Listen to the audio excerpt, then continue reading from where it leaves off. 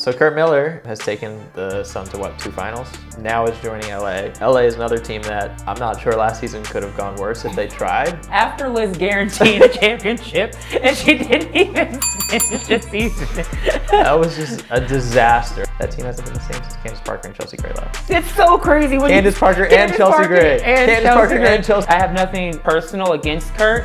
I just get frustrated at times when you see this cycle of the same coaches in the league. There's an opportunity for other coaches to step into these roles.